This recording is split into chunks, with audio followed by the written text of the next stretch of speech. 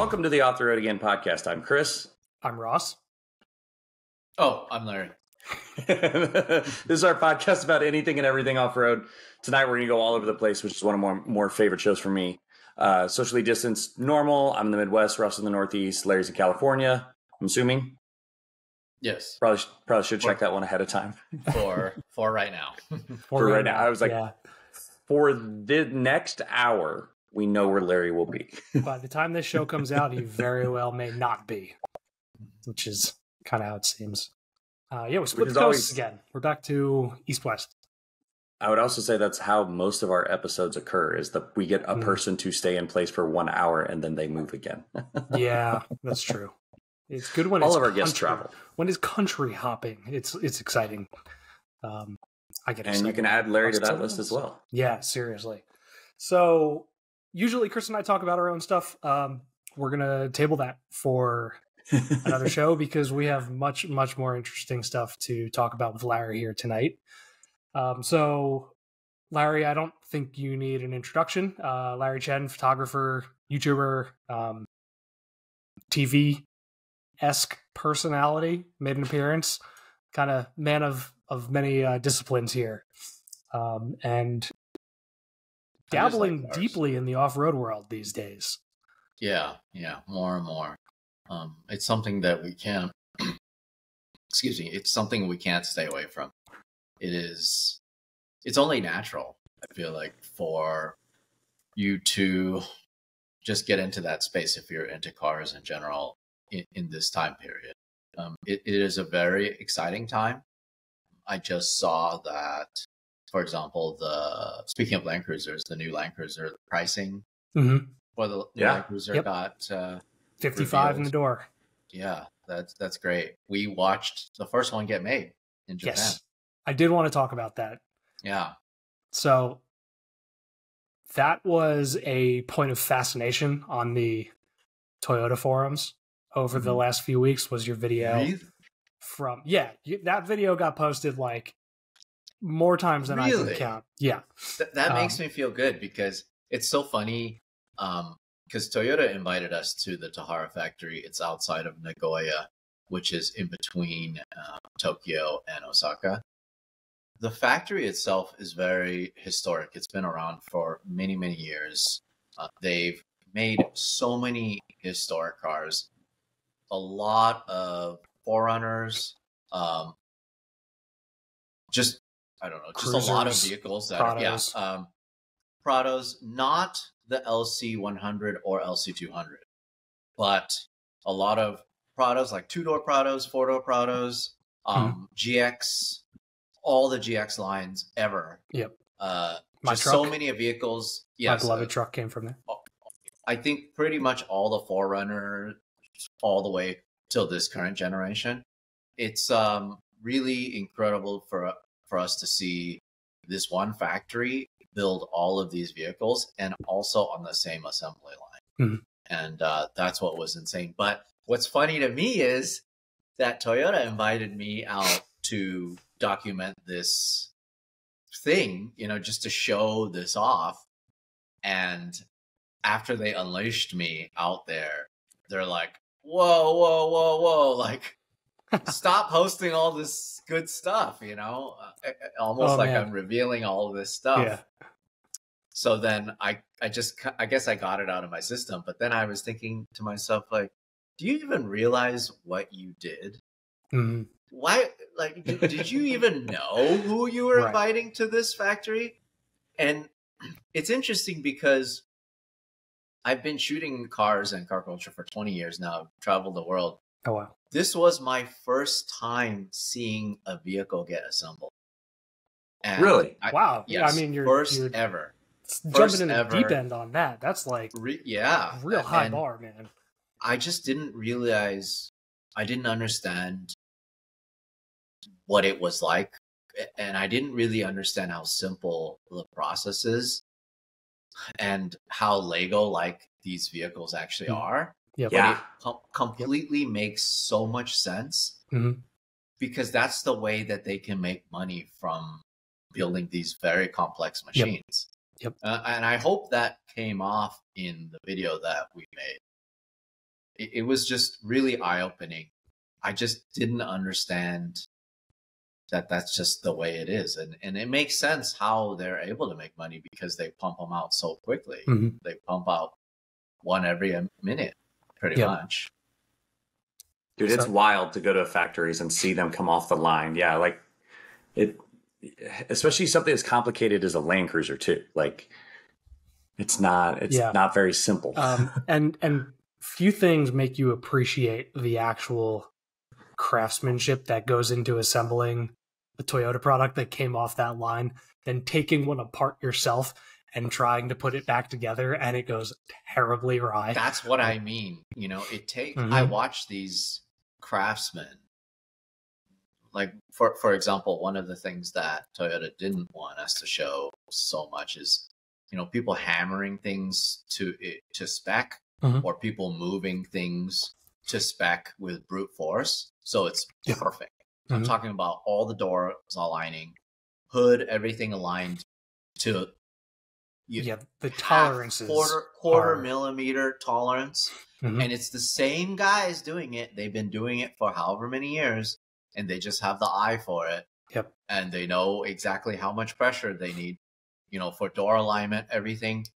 They didn't really want us to show that because maybe it's hard to convey that that's what every single car ever in existence needs for it to be perfect. Right. But what's crazy to me is they do this quickly, and we watched this vehicle built from essentially a couple pieces of metal over a couple days to a finished driving away vehicle. Like every process, I think them putting in the dash, and I think, oh my God, what a nightmare. It would take us a week just to take that apart. I've taken the dash off of my GX. It is like...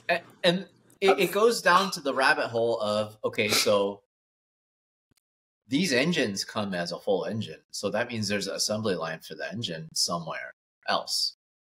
And then there's assembly line for just the alternator at Denso or wherever the supplier. It just goes so deep. It goes deeper and deeper and deeper and deeper. And everything is it's amazing to me that everything has to work in unison for these vehicles to get pumped out one every minute. And here's something I didn't get to talk about in the video that maybe was a good idea that I left out, but it's pretty it's organized in a way, right, where everybody has a workstation and everybody has a job, and they have this many seconds, predetermined seconds of how long it should take to get this job done. And it's down to the second. It could be like, okay, this guy's station, you only get the vehicle for 17 seconds. And then if you don't finish your job, then alarm goes off and there's like a map of the entire facility. You can see so-and-so, Bob-san, from this station, station 4, is lagging, which he's stopping the entire line. Oh, man. Of like 250 cars, 300 cars on the line. Yeah. Bob-san is the guy who stopped the line. The map of shame. Yeah, well, but what's interesting is then that's how they are able to figure out, okay, well, Bob needs more time. Or, hey, he keeps finishing in 15 seconds instead of 17. So let's give him only 15 seconds. Right.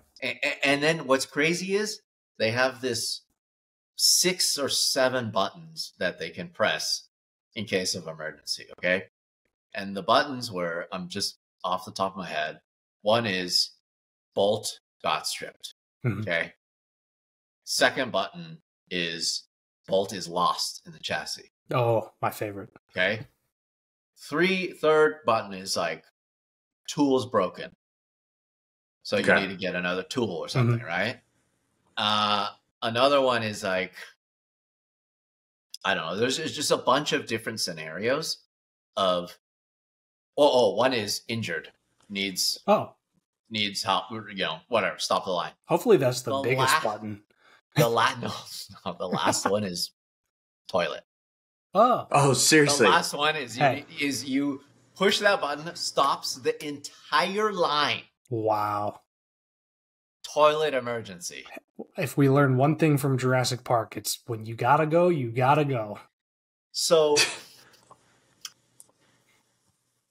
the entire time while we were there, the line always was getting stopped for some reason or another. Mm. But most of the time, it was because of the two new vehicles that were going down the line.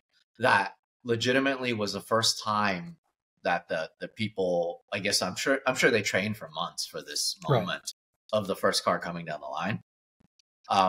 And they've had pre-production vehicles and whatever, you know, but not actual production vehicles.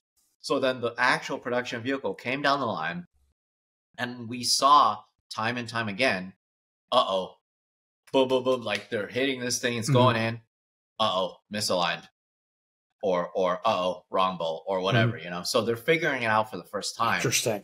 Which is just so neat, so interesting to see in real time. And it was literally like 20, you watch the video, it's like 20 to 30 engineers following the entire line the whole time. And let me tell you, another thing is, I went with Lewis, my second in command, and we were we could not have been more complaining. How can I put this lightly? We were like looking at what they did, and we're like, oh yeah, whatever, you work on an assembly line. We were so not prepared for how harsh of an environment and how hard it was to do that work. We were like, really? Yes, we were suffering. We were struggling. And part of it is because we have to wear these shoes that I guess they're just like the approved shoes. And for how much we had to walk, I walk a lot. Like I walk so much. I walk every day with all my camera gear. But for us to carry all of our gear from station to station to follow the assembly line, follow that vehicle for 2 days on the factory floor, we were dead. Did you get like we weren't complaining per count? se. Oh, I don't even know. It must have miles. I couldn't imagine how many miles it was, because we would cross the line, then go back the other way, cross over the line this way and follow it. And it's like, okay, now the car would go on an elevator, and then we would have to go to this part to find it. It was so crazy. And it was hot because it was in the middle of summer. These guys wear these suits that have like fans that are personal coolers that cool them down.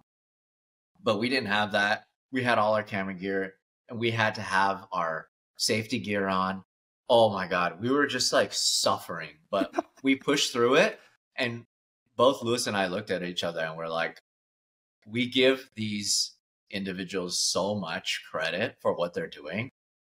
It's really hard work, and it's honest work, and they seem super passionate, and they seem like they love what they do. And also, they eat so fast because they want to get back to work. Yeah. We went to the cafeteria, which, by the way, honestly was probably my favorite thing ever. We went into the cafeteria, and by the way, Toyota made us blur out all the prices for whatever reason. Oh man, I don't know why. Of all the things, the food was so cheap. It was like basically free. Well, because they probably wholesale purchase, like they're like, we're going to feed the factory today. Know. Like, I think, okay, I've read somewhere, and I don't know if this is true or not, but essentially they're selling it so they're not losing money. It's just like how much it costs to get the food there. Right. But anyways, I don't get why they didn't want us to show it, because I think it's so cool that it's you can leave. You can leave if you want and get lunch somewhere else, but why wouldn't I want to get a bowl of ramen for literally $2 or something? You know, right. It was so ridiculously cheap.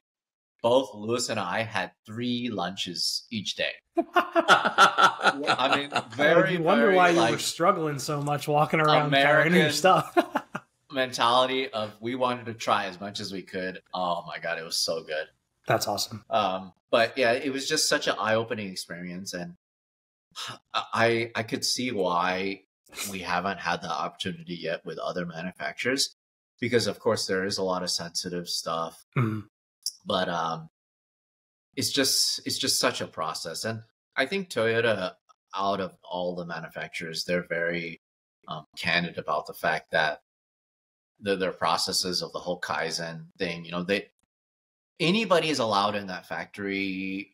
Actually, before the shutdown, you could schedule tours every single day. Wow. Unfortunately, since the shutdown, they haven't had a chance to revamp that program or bring them back. But they had just anybody that wanted to see how a Toyota was made, they would take them through the factory. And I think that is so neat. I think that's so cool. That is, I mean, that shows a level of passion and care for what they're doing. There's a reason companies like Tesla aren't, just throwing out free tours to everybody.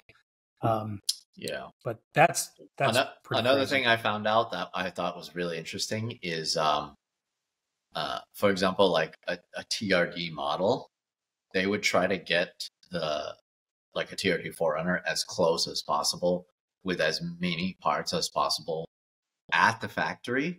But there were so many things that just didn't make it onto it when it actually rolled it off the assembly line. One big one is the wheels. Yes, I've seen so many pictures at port of Steelies, of the spare Steelies. Yeah. So what they tell me is they don't even, I think for Toyota, at least for the 4Runner, they just use the stock standard wheels. And once they're shipped to wherever they go, I'm assuming most of them were going to the US. Once it's in port, once it gets to the US, that's when they swap them out. Yep. But it is such an interesting thing. If you look at the Tahara factory on Google Maps, they have everything from the actual vehicle assembly plant.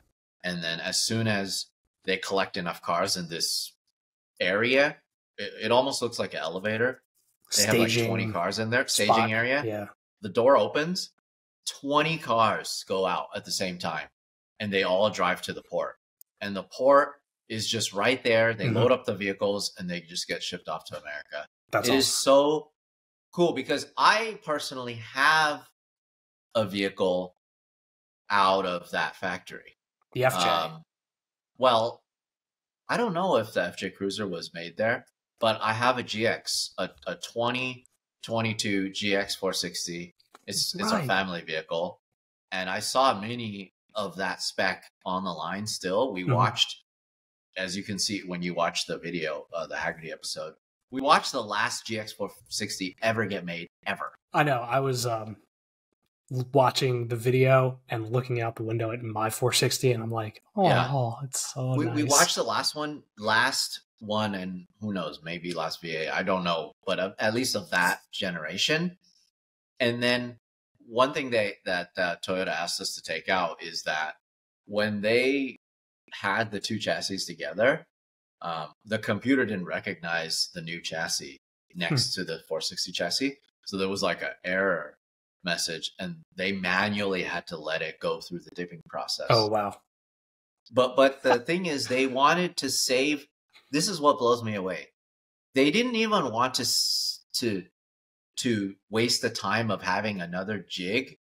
Like it wasn't an even number. It wasn't like, okay, two 460s came in, and then now it's two LC 250s or two, yeah, or GX 550, whatever. It just happened to be an odd number, and they're like, okay, well, we can't waste that jig to save time. So they just like manually forced it through to have a full jig. Oh my God. I mean, how much time are they saving at that point, So because you watch the jigs go through the dipping process, and it's just as fast as the cars are leaving the line. It's whatever, one every, I don't know, 50 seconds or 60 seconds or whatever. That's crazy. Just for a correction on myself, the FJ came out of the Hamura plant. Okay. So I was fact checking and incorrect on my own statement before, but this Century is made there too. Really? Yeah, the Sentry is made there at a different section of the plant, so we didn't get a chance to see that. But man, they literally unleashed the nerdiest people there. I mean, they didn't even understand, like they couldn't process. They're like, "What? Why are you interested in this thing?" And I'm like, "You don't understand. This welding wire that has to travel a kilometer or whatever, you know, to make it to the actual machine that's welding." I just couldn't believe it. I was like, this is so cool. And for how complicated this machine is, it's amazing to me what they've been able to accomplish. And that's just what I love about cars. It really opened my eyes completely. So speaking of the nerdy factor, the inquiring minds on I Hate Mud are curious, and hopefully this is something you can actually say or not, but the 250, the GX 550, and the 5th Gen 4Runner, they're all coming off of the same production line? I don't know about anything other than the 250 or LC 250. We just saw the LC 250 chassis there. That's all 100%. Okay. And that's the problem, is they probably don't want me to see any more than that. I'm you know sure what I mean? not. There's a reason that's all you Like, saw. Yeah. Like, yeah, we they were pretty careful in terms of like what we were able to see, but I mean, there were still so many things that were just uncovered. I am assuming a lot of LC 250 Toyota Land Cruisers that were like pre-production, that were kind of like taken apart or whatever. We had a chance to see all that. And yeah, it was just so cool to be able to see both of them come down the line for the first time. And it was such a big event. And that's the whole entire reason why we were there. The whole entire reason was to watch this first one get built. That was at the GX 550 was actually before the Toyota LC 250 Land Cruiser. Well, it was like a couple vehicles before. Dude, I'll tell you, the envy that was flowing across, you know, myself and the rest of the Toyota guys that must have been pretty fucking cool to see. I'm so glad that it worked. You know, their idea was to create some FOMO and create some buzz around this vehicle that is getting produced, and it worked. Us nerds, you know, all of us, we just get excited about those kind of things, and man, did it work. I wish more manufacturers would be into this kind of stuff. It makes me want to go see the GR Corolla and GR plant. You know, it makes me want to see, or even like the R35 plant right now. I want to see that would what be an that experience, looks like, you know, because those have a lot more hand built aspects to it. Yep. Which, who knows? I mean, it might just be a different experience. Much longer. Yeah.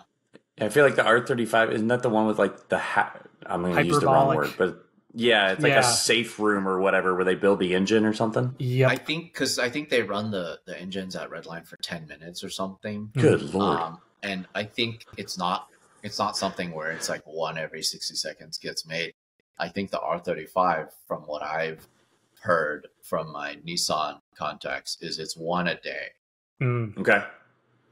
Yeah, so well, they've been doing one a day for 15 years, or no longer than that, 16 years. Yeah, I don't know. So, Ross, real quick to your kind of question about 4Runner, I went through like because this is how nerdy I get about it. I'm like, let me look at the platform, because it's the GA, right? Or everything's GAF.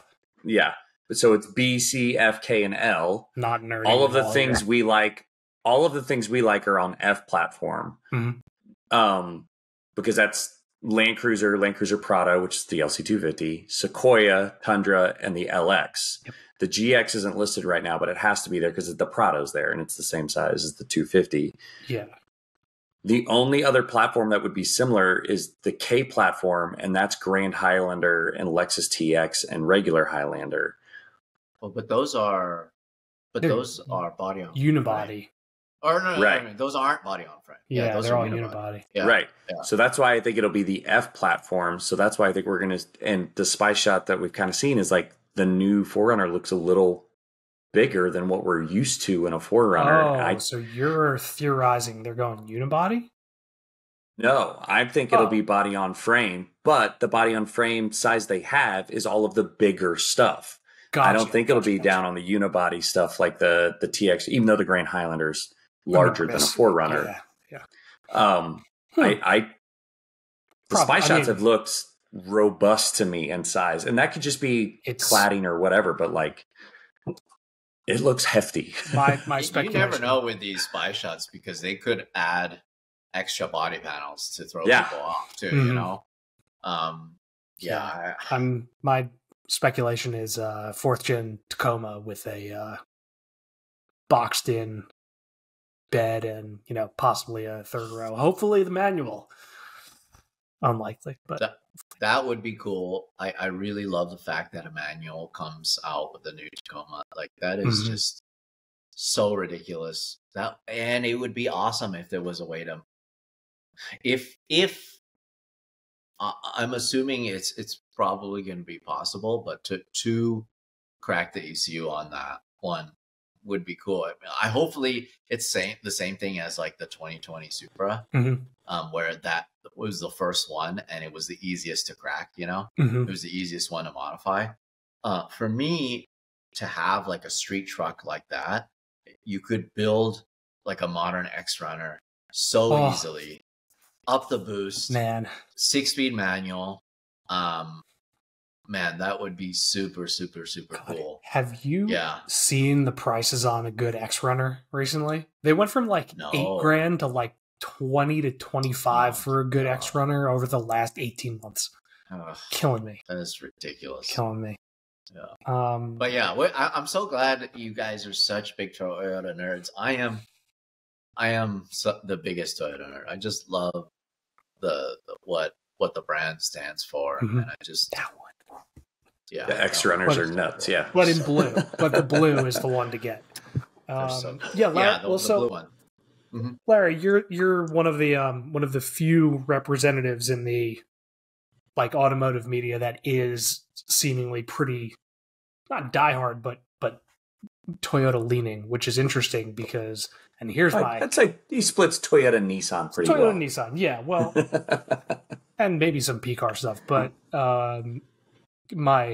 we've been doing this show for over 200 episodes. Segue is that you just spent some time with the ultimate of Toyota nerds with our buddy Kurt out at the Heritage Museum. Oh, yeah. Kurt for the 250. Great. Yeah. Kurt is great. We... I actually had a chance to see him not too long ago at the Baja 1000 because they work with the Joust team. Yeah. Running the 300. And, oh my God. That is... I wish... Every time I go to Japan, man, I see those 300s running out and I'm like, that's the one. That is so cool. Oh, have you guys been seeing the FJ company stuff that I've been shooting? Yes. So I have. I was even thinking about this today. Okay, like I have 4 Toyota body on frame vehicles, right? So I have the GX 460. My daily driver is the LC 200, and I have the FJ, manual FJ supercharged, and also I have the wide body Tundra. I've had a chance or multiple chances in the past couple months to drive this like a GRJ 70 Land Cruiser, and I drove one recently in Hong Kong, and I drove a bunch in Colombia. And my buddy opposite Nelson, sides of the world.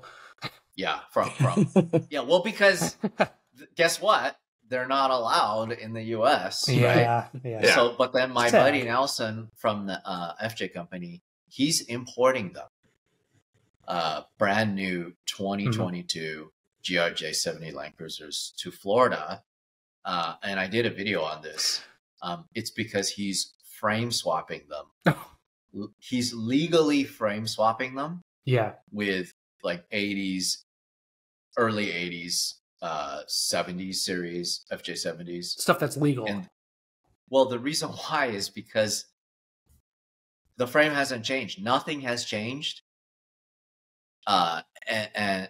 There's some like gray area, or there's some kind of rule where if the vehicle hasn't changed for this many years, it doesn't matter. It's the same vehicle. Literally, you have you don't change anything. You take the body, yeah, and then you drop it on the frame, and it's the same. It's exactly the same. So, and I'm going to apologize because I think I have this wrong. He's taking new GR chassis, but putting old body trucks on it. No. Vice versa. No. He's taking the only thing that matters. The legal. Okay, the VIN plate is not even on the body. The VIN plate is on the frame. Mm-hmm. Okay. On a 70 series Land Cruiser. Okay. So therefore, he just takes the new body, new engine, new running gear, new suspension, everything, and he just puts it on the old chassis that is refreshed, like a refreshed, dipped everything chassis. And then, so it's basically two vehicles in one, and he sells it in the US. And he's sold many of them already. Can you imagine? Go ahead, Larry. I keep thinking I should just bite the bullet and buy one. They're so cool. How much are they? Dude. So it's a dead end. If it's fully decked out with Magnuson supercharger, reverse camera, all the bells and whistles, it's about 150,000 US. Okay, but in the world of Icon and I was to say the rest of his stuff is like 250 something, so that seems cheap. Listen to this. Listen to this. Fully factory one with nothing, all cloth seats, everything, about 100,000. What motor? With the 1GR, with the stock, brand new 0 mile 2022 1GR, and he gets them. He gets the ones, the donor cars from the Middle East. And the reason why, I explained this in my video, okay? The reason why he's able to do it in Colombia is because he does it in a free trade zone. Ooh. Which means the car reaches Colombia and they do all this work for it, but it's like it never left UAE. Right. It's like the duty-free version of Colombia. Loopholes. Yes, 100% complete duty-free zone, which means it's not technically, it never even got imported to Colombia. So then he gets these Colombia market ones, which there are so many for the 80s or like 1980s or 1990s FJ70 chassis. And then he just has like a bunch of those, and then he just keeps importing new GRJ70s. And yeah, it's the coolest thing. I'm so stoked that he's doing it, and it's so cool. Like, he has a bunch that he just drives in Florida that are his personal ones too. Have you driven one? Yeah, so I drove that one. Okay, and tell us in full transparency, how do they drive? Like, are we talking like feels more modern than like a ZJ or a WJ Grand Cherokee? Or it is what it is, which is like a very rugged off-road vehicle, and it's more built for a country like Colombia, where a lot of times there's just no roads. Right. So it does feel like a truck, body on frame truck. You know, it's a little bouncy. But that's just the way it's supposed to drive. It drives like a dream. I freaking absolutely love it so much. Manual 5-speed with a supercharger. That one. Oh, that's awesome. Is like an absolute dream car. There's only one complaint, if I can have one complaint at all. Okay. My only complaint is that this whole system, the 2022 GRJ FJ70, never had cruise control. Oh, what? And yeah, there's no. It has hill start assist. Okay. That one. It has ABS. It has traction control. It has like a lot of bells and whistles. Dude, What it does not have, is cruise control. Even though my FJ with the 1GR FE has cruise control. I feel like you could. There's somebody's got to retrofit that. I don't know. Maybe. I mean, I asked the experts there because these individuals, these Colombians, grew up with Land Cruisers. That's all they do. Right. They live, breathe, and they just work on Land Cruisers. So that one you see in that video, that's a frame swap one. Oh, this one? That's awesome. The tan one? Yes. It's just a legal thing. The frame is the same thing. It's literally the exact same thing. And so it drives like a new vehicle. It is essentially a new vehicle. That's a game over. You know, like, there's nowhere to go from there. Oh, it's so cool. But of course, now what you're looking at is something that is basically about 3 times the cost of a new. Yeah. You know? And it's like, and the new one has cruise control. No. I mean a new one of that 2022 version. Right. You know, the new one doesn't come in manual.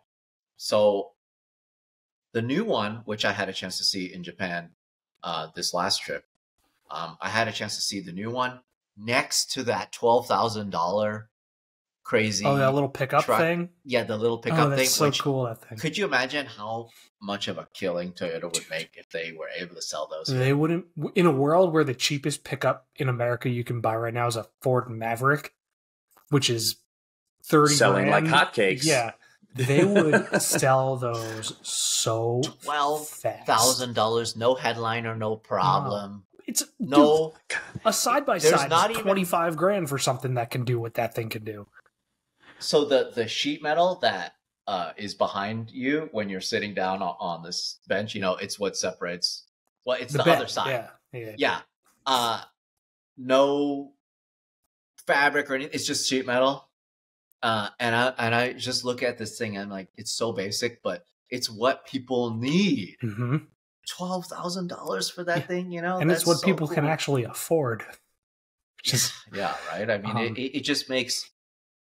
It honestly makes too much sense. Yeah. It's so cool. Dude, those things are so awesome. It's kind of ugly, but it has a certain charm to it, you know? It's a little so cyberpunky. It's got a bit of like a Bane face going on. If you told me it was in the first Judge Dredd with Stallone, I'd believe it. But yeah, the new 70 series is super cool. I think it looks great. I love the way the hood looks and everything. A lot of people don't like it. Yeah. The manual thing, I don't know. I obviously like manual trucks. I think it's the greatest thing ever. It's so much fun to drive. My FJ, I think, is probably the most fun thing to drive because even though it has a Magnuson supercharger, it's still slow enough where I can pretty much floor it everywhere. Mm. Yeah, that's the right kind of manual experience. Yeah, it's so much fun. Yeah, I know. I don't want to live with something that is like needlessly fast. But yeah, stick shift where you can actually like come off clutch and just put your foot down until you're close to red line and not worry about going to jail or dying is kind of fun. That's good. But can you imagine talking about how modern that truck, the Land Cruiser that you were just talking about, feels? You imagine if like somebody was doing that with like a GM, like a K5 or something, you know, it would feel sketchy at best. What do you mean? Like putting a new Tahoe body on top of a K5 Blazer body, K5 Blazer chassis, like. Well, but the chassis is not the same, right? That's the difference. Yeah, even a 2023, 2024, like Tahoe. Anyways, yeah, I'm saying it's remarkable that they're doing that, and it's still, it doesn't feel like you're driving something from the 40s, you know, because that slinky effect with time. It just sucks that the 25-year rule that we have to deal with in the U.S. sucks so much. It's funny how much it's shaped car culture in the U.S. I mean, like the whole Nissan Skyline thing, you know? Yeah. Yeah, we always wish we were Canadians. yeah, maybe it wouldn't be as crazy if it didn't have such a like a delayed start. Mm-hmm. 25 years Yeah. is so long. If we had those cars here for 10 years already, Mhm. like the rate of pace that kind of culture would have picked up would have been astronomical. 100%. Yeah. I mean, I don't know. Maybe it could have gone better for car enthusiasts or worse or whatever. Personally, I think it would have been better because people would be able to experience them easier. Mhm. Maybe now there's just not as many, and then now it's like all of a sudden a rush for everyone to get them, And everything's so crazy expensive because it's just time. so ridiculous. Yeah, it's so expensive, and it's all for nothing. Like, of all the things for the government to care about, that national security, 25 versus 15-year-old cars, like, why is that important? Yeah. Jeez. But yeah. So I mean, speaking of foreign stuff, you've really been prowling the earth doing car stuff all over the place. I mean, you were in Thailand, Japan, Milan, Australia. Where else have you been? We just launched a season premiere of Capturing Car Culture on the Haggerty YouTube channel. Just this last week, we did a series in Hong Kong showing how oppressive it is to be a car enthusiast. I'm so happy with how that came out. It's a 3-part series, and part 1 came out, and it's doing really well. I think it's at 500,000 or Damn, over 500,000 views. I don't know. Yeah, 488. 488. So that's good. Should hit 500,000 soon. That's amazing. It's just so cool for me to be able to explore all of these. We were so neutered during the shutdown because I couldn't do anything. I was just beside myself. I didn't even know what I could do, because what we love to do is tell stories all over the world. Car culture is not just in the US. It's huge in the US, and it's obviously incredible to shoot in the US, but it's a worldwide thing that you just can't hold back. And all of these things that we're shooting every single day is proving that time and time again. Hong Kong is a very good example where they don't have those crazy import laws that like we have, because you can't get a domestic vehicle. The vehicles were never made there, right? So everything they allowed everything is imported. So they allowed everybody to import these vehicles, but to enjoy them is a different story. And that's kind of the story that we wanted to tell. We've been shooting in Southeast Asia a lot. We shot in Indonesia last year too, which again, huge.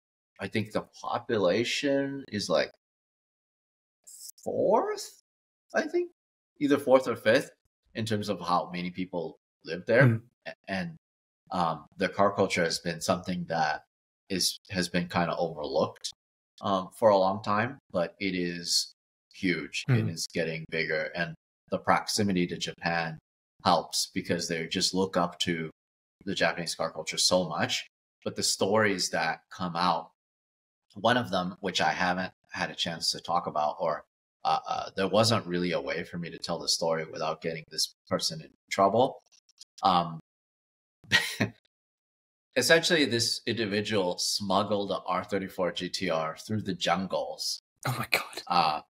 Just to get it into the country, because they're not allowed to import any used vehicles or parts. So no used engines, no used wheels, no used transmissions, no used cars ever. Wow. That is at all. Not very environmentally friendly. So the vehicles that are in there are in there, but there's ways to get them in there, and smuggling them through the jungle is one way to do that. That is. I was to say, what's the name of a jungle car smuggler? I know we have coyotes in like the American Southwest, but like, What are the, it can't be like LT gray, but like it's got to be something. Yeah. Just talk about the Great Lakes, you know, Yeah, and you can't it say. really Not allowed to say what the name is. we're in California, we're pretty restricted compared to the rest of the country, but in reality, we're not at all Mhm. compared to many of the places that I travel to, including Italy. You know, people don't realize Italy is the land of Sparco, Momo, Yep. Lamborghini, Ferrari. I mean, the Yeah. craziest parts, craziest race cars, Dallara, Some of the most Pagani. important automotive nameplates Yeah, and you brands. think, period. yeah, you think, like that's it. exactly. You think of automotive manufacturers, you know, the big ones come out is that the US, Japan, Germany, Mhm. France, UK, and Italy. Obviously, I'm forgetting so many, but those are the major ones, Mhm. you know?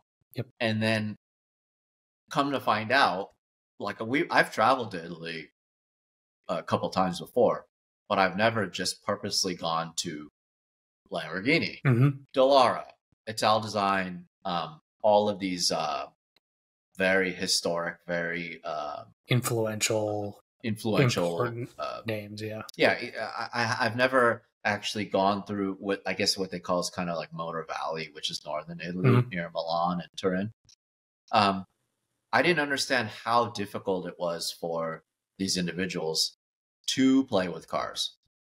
If you're truly wealthy, then there is a gray area. There's kind of workarounds, Mhm. which I met a lot of wealthy individuals that they just have kind of like a dealer plate, you know, and it's like they have a dealership and they have all their cars under dealer plates. Mhm. And what a crappy workaround, you know. Yeah. It just sucks that the normal individual, they aren't able to play with cars on the same Right. level. And it's also crazy to me because the most amount of resto modded and um I guess there's no other way to put it, but like a Singer type rebuild Mhm. or reimagined build. Reimagined. There's so many in Italy. There's so many. There's like 7 or 8 or Mhm. more maybe that I don't know about. You know, we went there and we shot with these individuals that Automobili Amos, who rebuilds Lancia Delta Integrales, Mhm. and Chimera, who builds the Lancia 037s, and we went to Totem, who builds these Alphas, GTs from just like just the VIN plate. Nothing else is. Everything else is just custom made Mhm. in a factory, and for me to be able to see these individuals, these craftsmen, the stuff that we saw this last trip, absolutely, I just cannot believe things are still being done this way Mhm. in this high level. And uh, the the whole it makes sense to me. Like the reason why Italy as a country and the people there, and the reason why they've done so much to influence car culture over time is because they have this mentality. It is so forward thinking, and so many of these people that I met were way younger than me that Really? are on the absolute forefront of Hmm. here's this new carbon technology that we figured out that we're building a chassis from, or hey, we just 3D printed this thing that we're casting, and it's just I could not believe It's what the I was seeing, and the best part is this happens to me everywhere I go. I always get surprised. Mhm. I'm never like, this is what I expected. Kind of cool. You have okay cars. I'm gonna go home now. This is fine. It's Yeah. never like that because the people like you and me, there's all these people that are just like you and me Mhm. in all of these countries, that put just as much effort into what they're doing as what we're doing. Yep. And cars are what pull it all together, but individuals have stories, and it makes things interesting, regardless of how similar and monotonous things can seem. But this show that I have with Haggerty is pretty much a dream situation for me. I've said this in a lot of my content, but what I'm doing is I'm redoing a lot of these stories that I've done just in print or in vlogs or not vlogs, print or blogs or still photography only or magazine. And I found out about this culture and I found out about this special thing, and I've always kept it in the back of my mind. And now what I'm doing is I'm redoing a lot of these stories that I did a long time ago up to even, I don't know, 15 years ago. I'm redoing these stories, but properly the way I want to do it, with video, with stills, and very, very focused, very curated. We spend so much time on each episode. Like, we take about 2 weeks per episode to edit them. Jesus. And it's just because it matters that much to me to be able to tell the right story. And on top of that, this has given us a platform to tell news stories. And I've just never, ever had an experience like this where Haggerty comes to me and they don't know what's going to be published on their channel until it's uploaded to their channel. Wow. Like, they have no idea what's coming. That is, they don't know where I'm traveling to. They have no idea where I'm going to be in the world. They have no idea what story I'm going to tell. They really don't have a say. I guess they don't really care because of how much we care about telling the right story. You know, so because of all of the experience and all the contacts that I've made over this period of time, I'm so lucky that I get to have this exclusive access to these stories. And it's the greatest thing. It's so good. It's really changed the way that we operate and the way we shoot. This is because I was just going to say that this is, so many people in automotive media claim to be automotive journalists and they just write car reviews.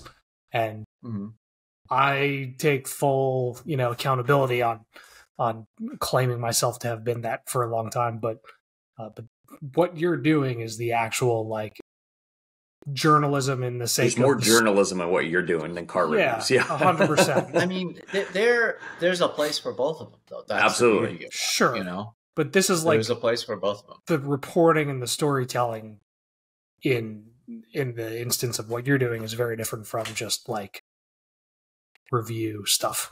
And pointing fingers at myself here. I appreciate that so much. And very candidly, like the editorial stuff, like Haggerty, the magazine stuff that we still do, pretty much, and even my own YouTube channel, we just love doing it. That's what is something that we strive to do and enjoy, and it's the best. It's so much fun. What we do for work, like work, is the stuff that we do for the OEMs. And it's all the stuff that we do for Toyota, for Nissan, for Ford, so on and so forth. That's what pays the bills. But that's not, while it is fun still, it's not really for our soul. It's not a passion project. We like to shoot amazing racing, amazing builds, good stories, meeting new people, making friends, traveling the world. It's like that's really the spice of life. Yeah, and that's the best part to share. Like, I'm not gonna lie, that's the part that's the most intriguing to me. No offense to all of our friends who do car review stuff, I don't watch any of it. Sorry, Ross, I don't read your stuff when I post it. Like, I don't, mainly because I can't afford that stuff. But I care about people. I care about people's stories in those scenarios. Like, that's the part I want to learn about. Like, I appreciate that. Yeah, no, it's great. It's it's too much fun for us. And doing a lot of this stuff though on our own, it is giving us the credibility for the OEMs, and that's what really matters to us. Because we really do care, and we're very, very positive. Over the years, I've just learned that it just makes so much more sense to be positive as possible about cars and car culture, because of how passionate these people are. Even if we do come across something that is absolute trash, we either avoid it or just look at the positives or look at the story behind it. Maybe it's trash because that's all that this individual could afford, and he's working his way up to, or she is working their way up to getting it to where they want it, or where it becomes something that's special. There's always some way to get to a point where it is an interesting story to tell.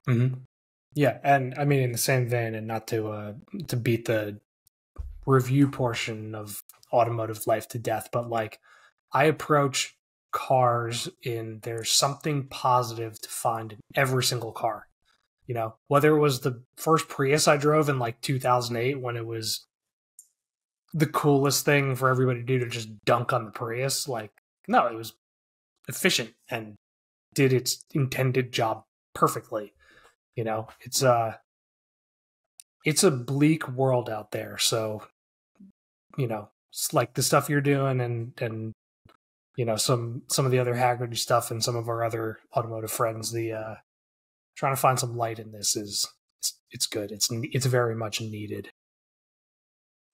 Yeah, I mean, we're honestly just making content that we would enjoy to watch, because when I was growing up, I would watch TV, and besides, like, there's just only such little amount of content.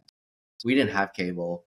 We didn't have speed TV or anything. And anytime I got to somebody's house, I would, if somebody else, like a friend's house that had speed, I would be like, oh my God, you could turn this on and then there's racing. Yep. Yeah. There's racing on right now. And it just blew me away, Off-road racing too. Aside from watching the occasional NASCAR or IndyCar on NBC Sports or whatever. And it was you had to torrent stuff. Yeah. I don't know if we all stole Top Gear. Street Fighter. Yeah, we all stole it. It was Street Fire first, and then it was torrent. Street Fire was bigger than YouTube. Dude, Street Fire. About this. I remember watching drag racing, like actual street racing videos on. Yeah. We couldn't have gone enough of that. Like, I feel like at one point, all of us consumed all of the good automotive content that existed on the internet. Probably. Like, it's like, oh, you saw that video? Yeah, I saw the video too. It's like, oh yeah, that was it. Yeah, that so unintentionally molded a lot of what our our hobbies and passions are. Crazy. It's crazy. That was probably 20 years ago. That stuff. Insane. Wild. I was still in my 20s 20 years ago, so. You were not, Ross. No, I was 14. You were in middle school. Yeah, I was 14.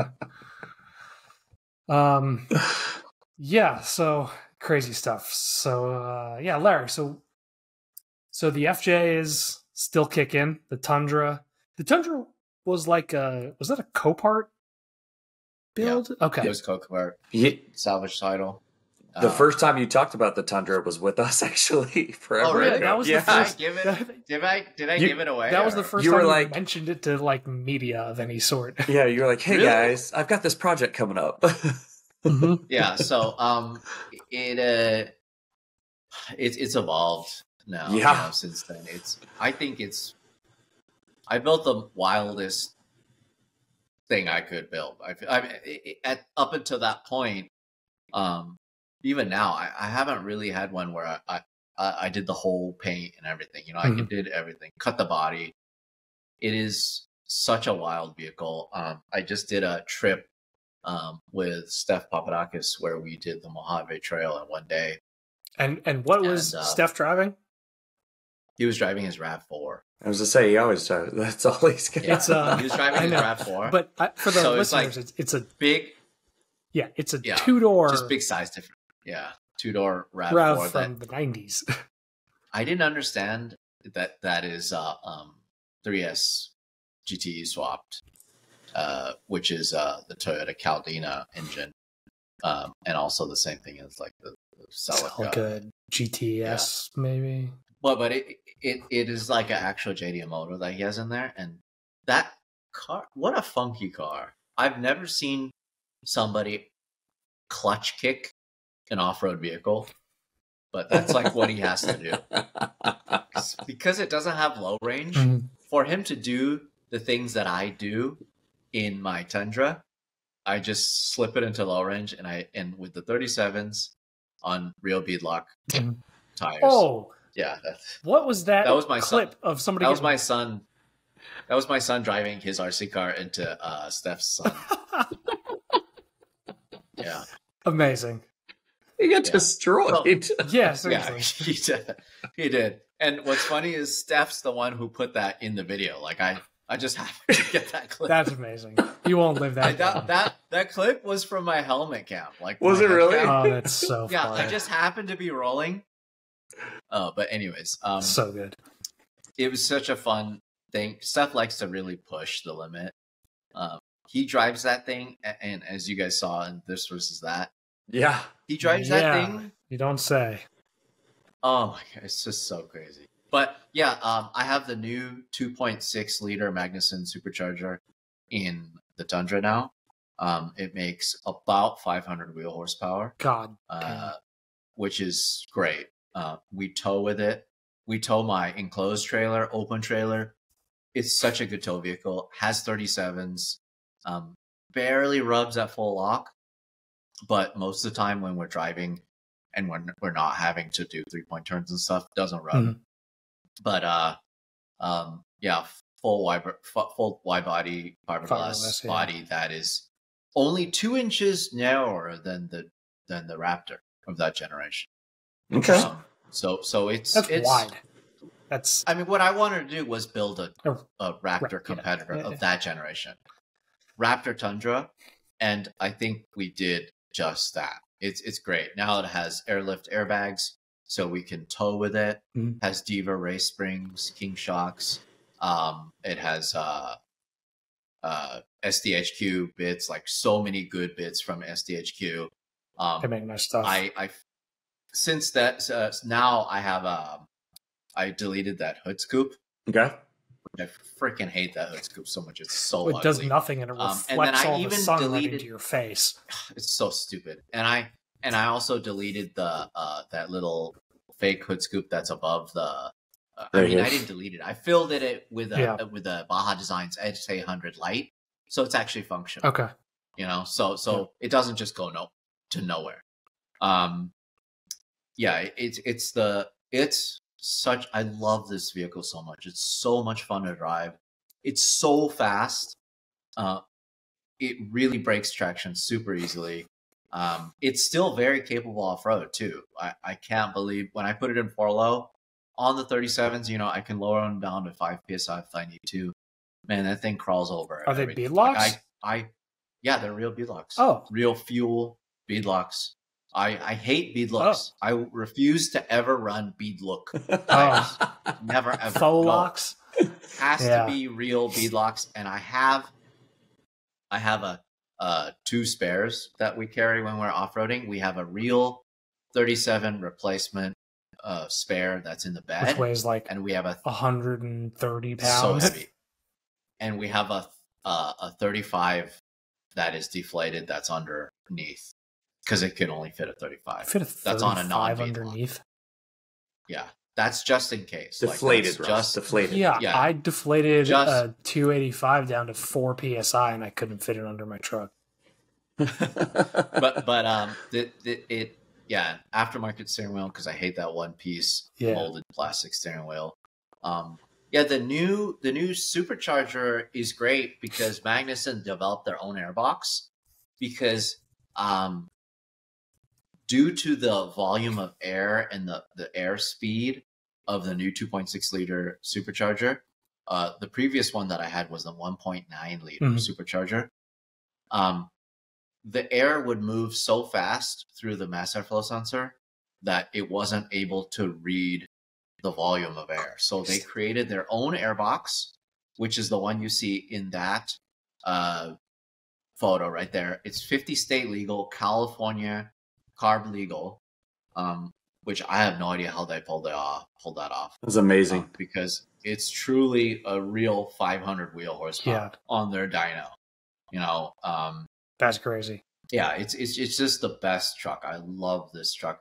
We chased the Baja 1000 this year, which the Baja 1000 this past year was 1,300 miles, and this truck did about 800 miles down to the middle of it, and then 800 miles back without a beat. You know, no problems at all. They just ran like a top. And it was a salvage title truck that I bought for $24,000. It had 20,000 miles on it. It's a $44,000 truck without a salvage title. Yeah, and now I don't. I think I totaled it up how much the whole build cost. Don't do that. I totaled every bit up. I totaled it all up, and I don't know what it was. I think it was 85,000. Sounds right. A video on it. Yeah, sounds right. But anyways, but what else? I mean, besides like cutting into the bed and doing long travel and stuff, there's not. Yeah, I don't know. I think that's it for a street going truck. To replicate that with a V8 elsewhere with a blower is like Raptor R, which is a lot more than 85. I mean, I'm curious. I potentially think that the new Tundra could be built to something similar, but you'd have to really do a lot of extensive modification to get 37s to fit on it, I think. Do you watch? There's a guy named Kai. His YouTube page is Tinkerer's Adventure. I don't know if you've heard of him. You should watch him. So he is he also has a long travel FJ, and he's deep in the Toyota world. But he has a long-term TRD Pro, which incidentally is the TRD Pro that I put 800 miles on, and he's gonna do some stuff to it and see where it can go and what it's capable of. Oh, cool! Like a just the twin turbo V6. Yeah. Oh, yeah. It's just a stock TRD Pro. Do you know how much horsepower people have made out of that? I have absolutely no idea. I haven't been following it that closely. I could imagine it being something where you can really get a lot of power out of it. Yeah. Hey, you reminded me of something when you mentioned the Land Cruiser Museum. You know what's something that I brought up to them that they don't have, and I don't know if they'll ever get it. And I don't even know if I put it in the video when I did my video with Cruiser Kurt. But I mentioned, I was like, hey, you guys don't have any Toyota Land Cruiser technicals. You know what I'm talking about? No. As in with the machine gun in the back of it? Yes. Or anti-aircraft. Yeah. Surface to air missile, anti-aircraft. I'm so glad that's in my Google search now. You're on a list. Like, they don't have anything like that there. And that is, like, they have almost every other kind of Land Cruiser. Yeah. I feel like they have the Mega Cruiser, they have ambulances, fire trucks, they have mining vehicles, they have TV station, like, you know, that Japanese TV vehicle. They have everything, but I'm like, I don't see any. Yes. Why don't they have that? Come on, Kurt. You got an opportunity. Well, because it's... And I know there's not a lack of them either. Exactly. It's one of the things that the vehicle is the most known for. Yeah, there's... Yeah, I'm going to... my time. Right? Even an enthusiast has to appreciate this version of the vehicle. Right. I mean, still kicking. I bet. Yeah. I bet if they put it in the museum, it would be one of the top 5 most photographed versions in the building. Assuming that it's not behind like a no-touch rope, Right. I mean, they could fill the barrels with cement. Exactly. Yeah, it doesn't have to be functional. It doesn't have to be functional. But I say, I think it'd be kind of cool to see. Put paintballs. How many willies are running around with Madu's 50 cals mounted on them? Like, why not, Kurt? Let's go, bud. I would tip them over. Seriously. Oh my god.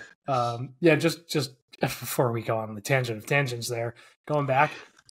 Magnuson, if you're listening, I would like a supercharger for the 4.6. Let's get on that. Oh! You mean for the For GX? the GX, yeah. I would love one. I actually, if they came out with one, actually, I did mention it to them. Let's poke the bear. I told them, I was like, look, I told them,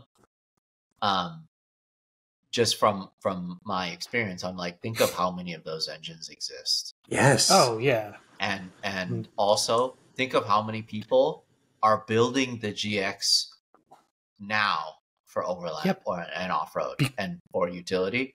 And I told them, like, I was just at the factory and they made this many already, and this many are in existence in the world. Known entity. It's not just the Lexus version. It's the Toyota the Land Cruiser Prado. Thing would sell really well. Thing would sell in Japan, in Australia. It definitely would sell everywhere. Yeah. And that's, I think, my only complaint about the GX, if I had to have one complaint, is that it just doesn't have as much power as my LX 570. It could use 100 horsepower. Like 400 would be a real nice. 400 would be very, very healthy. I'm low boost. I'm such a big fan of force induction. I get that the NA thing, how NA is best, or NA feeling, or whatever. It just force induction, all the things. Well, a supercharger done right feels like NA, just with the throttle actually, does 25 to 40% more than it otherwise would. Yeah. I wonder, sorry, I was Googling while you guys were tangenting there. Like, it's trying to see how much the only 4.6 supercharger costs for vehicles. It's $8,000, I know. No, I wasn't going there. When we mentioned Australia there, I think they have fairly restrictive forced induction laws on higher displacement engines. Oh, really? What's higher? That's why define higher. I don't think it's. I don't know the exact number, but like that's why the LS swap isn't actually very popular down there, because then they can't add forced induction to those engines. They can go NA. I feel like I saw that on Mighty Car Mod's video too, so that could hopefully those laws have updated. Yeah, that's a possibility, but there's still a crap ton of those things in the world, even if we eliminated Australia. No, what they do to all vehicles in Australia is not even. No, there's no. They don't care. I'm sure they won't care. Okay. I mean, outside of metro areas, it doesn't seem like anybody's really checking on anything. I'm not even talking about that. In the city, nobody would care. I've never been, so I'm going to trust Larry. Yeah, ditto. The GTRs that are running the streets there that have 2, sometimes 3,000 horsepower. What? They don't care. Yes. Many a times we were driving on the streets with these guys that have 2,500 horsepower in their GTRs, and they're just normal ass street cars with all 4 wheels, all 4 tires slicks, complete drag slicks. God. And we're just driving on the street, and like they're just normal ass cars. And I'm like, how is this legal? They just don't care. They don't care. I don't think I can comprehend what that is. I saw a GTR with drag slicks on the back today, and just driving my kid to baseball practice, and I was kind of like, that guy's got, huh? Yeah. Okay, cool. Like, now, he was pulled over on the side of the road. So I'm not sure what that was about, but he was by himself. But I was like, those are. I was like, ooh, GTR, ooh, drag sucks. He's waiting for somebody. Wow. Okay. That's a lot of horsepower. God damn. Wow. Okay. So how was you said 2,000 or 3,000, Larry? I didn't hear that wrong. Yeah, they build some crazy. Well, see, the what I figured out is they've just had these vehicles since the beginning. Okay.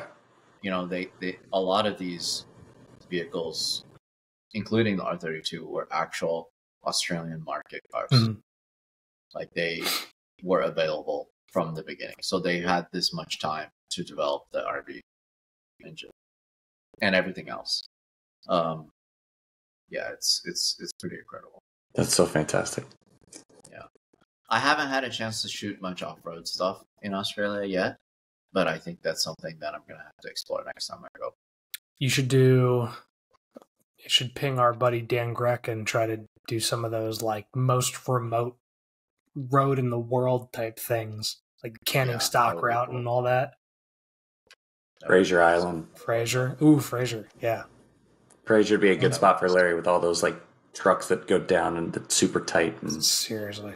I love that. Yeah, that'd be cool. That. Actually, Larry, I have names for you after the show. I'm not going to give them all here, but I'll send you the Australia list.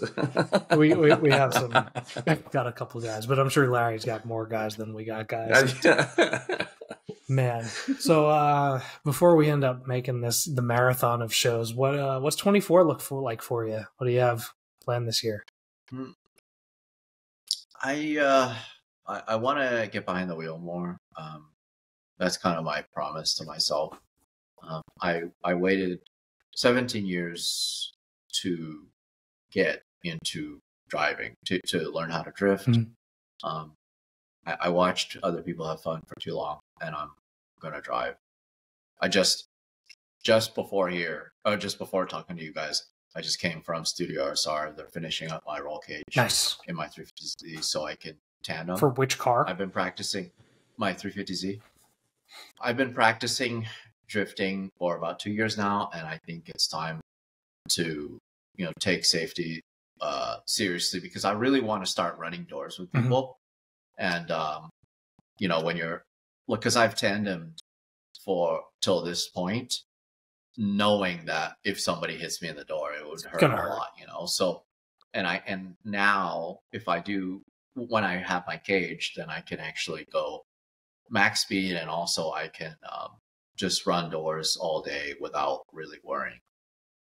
So gonna focus on that. Cool. I'm getting my GR86 time attack car sorted. Right now it's at Evasive Motorsports. They're diagnosing a couple little things with it, and I'm gonna try to drive that as much as I can, as many events as I can. It's such a fun vehicle to drive. Mm-hmm. I love it. It's the best. It's the best. I mean, aside from, there's just so few driver's cars now that are affordable, and that is just one of the few. Besides the Miata, dude, I don't really know what else is rear-wheel drive and cheap-ish. Nothing new, hard, other than nothing. I put 800 miles on a GR86 last summer, and it was, oh my god, I still think about it like every day. Toyota cut me off from a GR86 because we went to the GR Corolla launch, and they're like, all right, open track, free track, drive whatever GR car you want, Supra, 86, and Corolla. And we were open lapping Utah Motorsport Campus, and I tried all three cars, and I'm like, I like the GR86 the best because I can push it 10/10s, get sideways, no problem. So much fun. Rolling my own gears. I was in that car so much, they're like, you're cut off. You're not allowed to drive that anymore. They're like, Larry, we don't have other cars. They're like, Larry, we don't have enough tires. They're like, drive the Supra or the Corolla. Both other manual, turbo, not NA, turbo cars. unlimited track time, and I'm like, I just want to drive the GR86. Dude, it is perfect. It's great. Like, it's really good. It's just enough power. Love the Supra. It's just enough power. I can't get over. I have a thing about visibility and being able to have like good peripherals and like not feeling claustrophobic. And I love the Supra in concept. If they made a Targa or convertible Supra, game over for me. But the 86 just feels so natural in the seating position. It's so good. It is really the modern day S2000. If Honda still made that S2000, it would be a great competitor to the GR86. You know, it's like similar horsepower and similar handling dynamics. I drove the BRZ version on Road America and was just like, that's the only thing I drove more than once at that event. I was like, I will go back to that car. Like, it was so, and I drove the Supra, but because you can push it. Yes. 100%. You can be at the limit, and it's the most fun thing ever. And you're not being dangerous. You're not overdriving the car, and it's just the best car. Like, I just love that car so much. Yeah. So mine is supercharged. It's HKS supercharged. Of course it is. Yeah. So yeah. Of course, forced induction guy over here. Yeah, right. So it makes 300 horsepower. It just makes it that much more fun. Good number. Such a good car. Stop tech brakes.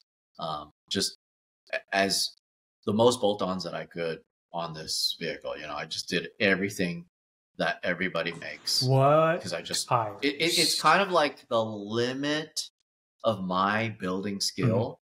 Honestly, you know, I try. I'm very candid about the fact that I don't know how to weld or like do real fabrication. But what I can do is I can do bolt-ons, and I love doing it. It's so much fun. Like, I just love working in my own cars and doing as much as my skill will allow me to do, you know. Yeah. What tires are you running on it? Like, sorry, Chris. AO52s. Only AO52s. I was going to say, that's why the GR's on the ground. So it can be driven. Why? Yeah, because it can be driven. Yeah. Yeah. Okay. Yeah, my 240Z is undergoing engine bay restoration right now at Z Car Garage. Yeah, pretty much most of my cars are getting worse. I'm sensing a theme. Does Larry have travel upcoming? Yeah, my R34. Oh, you want to talk about breaking news? I'll break one piece of news on your show about a project car. So my R34 GTR, I made a video about it last time I was in Japan, and I talked to. You're with it. Yeah, when I was talking to Garage Yoshida about repainting it, and I was telling on my YouTube video, I explained that this is my path with the car. It's gonna get sanded down a primer, it's going to get resprayed, and I'm going to take it to the US, right? I'm going to import it to the US, and maybe I'll have Tommy redo the engine bay or whatever. Plans have completely changed. Now, we're going to do a serialized Garage Yoshida restoration on the car.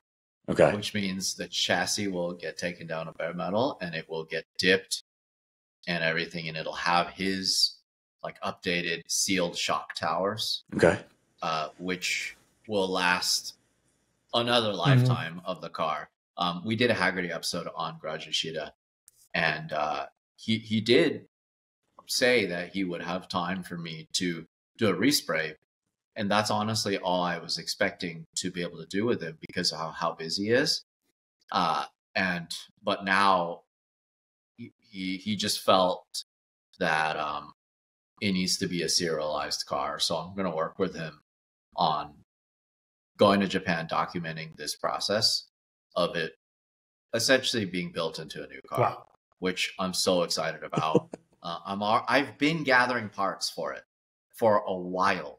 I have parts for it that are in the car that I've been buying from Nismo, Omari, Okay. and wherever. Like I just had this in my mind of it getting at least just resprayed. So I got all new like bits and pieces, all new badges, all new like little interior trim pieces, you know, stuff like that, thinking that I know it's going to be hard to source all this stuff. So, yeah, I'm really, really, really excited about it becoming a new car, So which is just, I'm beside myself to be able to work with him in this capacity. So in April, I'm going to fly to Japan to watch him disassemble it and cut up the shock towers and everything. oh man, Yeah. under the knife. That's so cool. Yeah, that's pretty cool. That's hold your breath and like It's- you know he's doing the job, but it's like, oh shit. Oh, it's just so crazy because to me, you know, that car has become legendary status. It's the aura of that car is just, it's beyond what it actually is. It's so good, but it's so crappy compared to modern cars. You know, it drives like an old car. It's not even that fast at all, but it just, the aura that surrounds it and the lore that it has and the look and the feel is unlike any other car. It's so good. Yeah. And the emotion that it gives to other people when they see it, even in Japan where it's from, people just go crazy over this car. And I love it so much. It's everything I always wanted in what a vehicle represents. I feel like it's formative. I feel like for so many automotive guys, GTR is in the formative part of it. Yeah, it's just, I don't know. It like I said, or like we mentioned before, I don't know if it would have got to this point if the 25-year rule didn't exist or did. But then again, you have to remember it's just so sought after in Australia and all these countries, the UK, where it came as a new car. Right.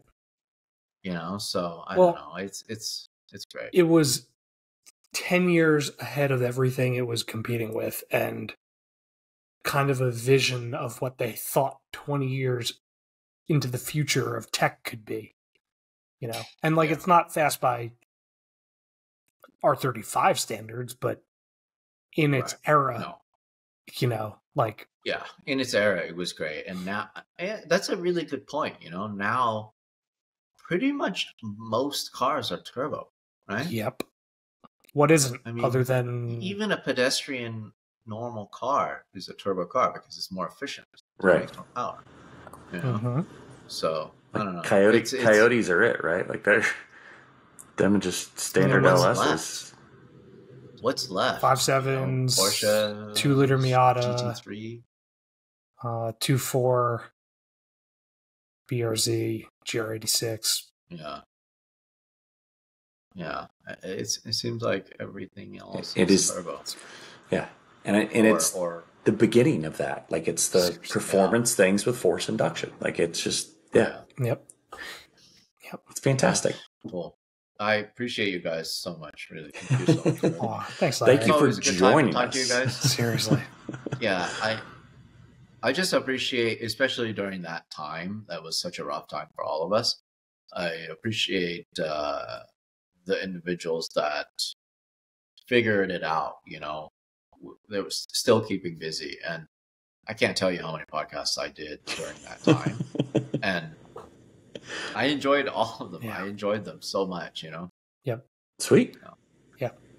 Car guys will always find something to talk about, and we all share the same communal. That's why cars and coffee exist. Crazy obsession. It's just a bunch of guys standing around talking.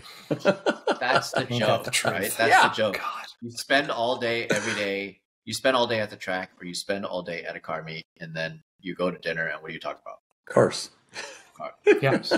Yeah. Can't stop talking about cars. It's ridiculous. For the people in this world, it's everything. Yeah. There was awesome. One reel I shared with my guys the other day was like people who don't know anything about Land Cruisers, and I don't even know which character it is. He's like, so you guys, or it's Jonah Hill being like, so you guys want to talk about like weather? Like what do you guys want to talk about? Right. Yeah. Nobody wants to talk about weather. Like, yeah. Well, the weather affects wheeling conditions, so. It's very nice here in the Midwest right now, so I'm not going to complain about the weather. So It's cold here. it's nice weather's coming, Ross. That's what I'm trying to tell you. Anyways, sweet. Thanks, Larry. Awesome. Thank you, guys. I'll wrap it up real fast. Rate and review wherever you listen to podcasts. Like and subscribe on YouTube. Larry is everywhere. Haggerty YouTube. Larry Chen YouTube. Still some autofocus is on Hoonigan.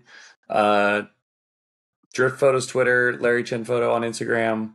Did I miss anything? LarryChenPhoto.com. That was just pure memory that time. That was all. Yeah. Prints, LarryChenPrints.com. That's the one I forgot. Prints. I print them all myself. I sign them all myself. I'm the only one that's allowed to touch them because they mean so much to me. It's a piece of me that I'm selling to people that want to follow me. And I always like to give out little trinkets like stickers, postcards. For the next 100 or so people that order posters, I have keychains that my buddy Hang from Thailand made for me. So I just stuff them into all of the packaging. And definitely appreciate everybody who supports me in every way. Cool. In saying the Klein Kana photo is still on there. That's the. My son asked me, who are you talking to tonight? And I was like, the guy who took the photo of Ken on the edge. And he was like, okay, I got that one. Yep. Oh, yeah. History.